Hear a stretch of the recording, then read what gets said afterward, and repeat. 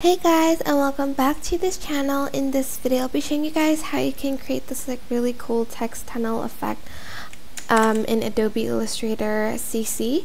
So grab a square, a rectangle tool, and just create a square here, and you're going to copy and paste that on top. So press Ctrl C and Shift Ctrl V, and then Shift Alt, and then you're just going to make the second square smaller than that,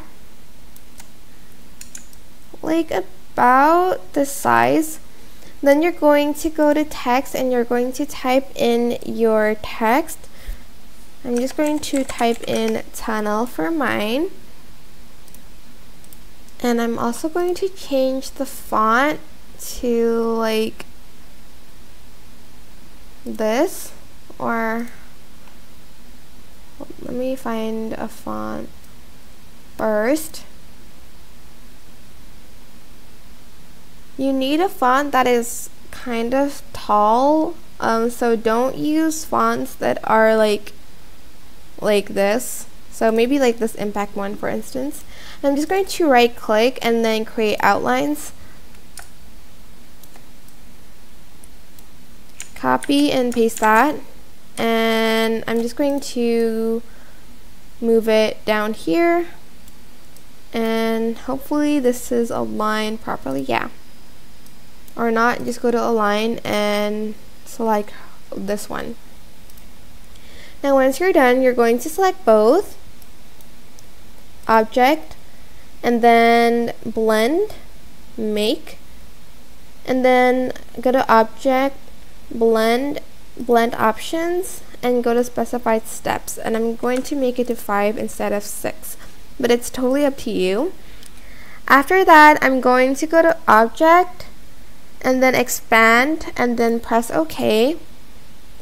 Then I'm going to choose a gradient for this one, and I'm going to change it though to,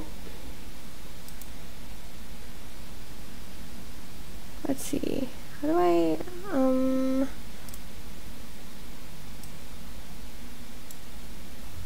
do that, select this bit and make the gradient so this one's the dark color and this one's the bright color, and you're going to adjust the gradient a little bit, so maybe this. Okay, once you're done, you're going to put it in the actual place, and you're going to resize the text so it looks like this. This is why you will need a taller font. It still looks kind of weird, to be honest, but we'll just go with it right now.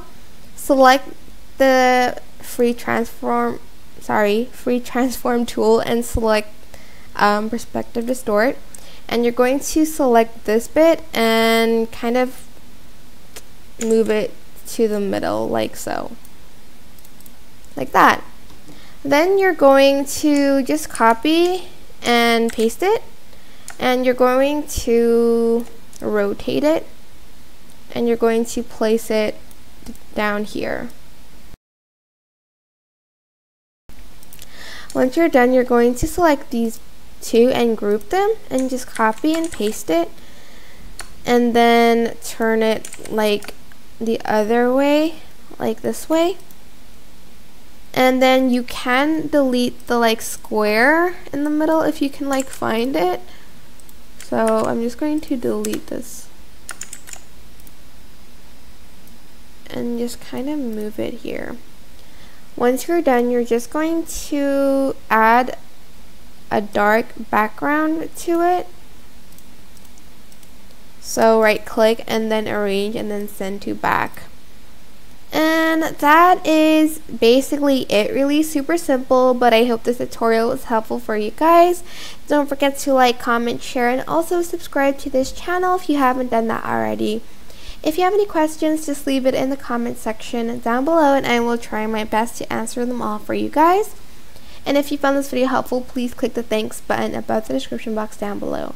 Thank you so much for watching. Bye!